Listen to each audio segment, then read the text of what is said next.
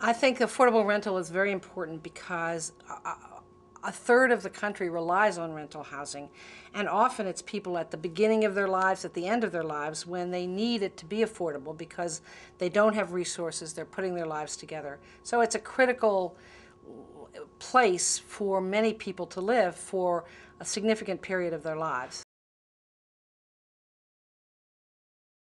I think the most important thing about preservation is that much of this hasn't got invested in by the federal government historically. The kinds of subsidies that many of these properties have, we can't replicate today. We can't do it anew.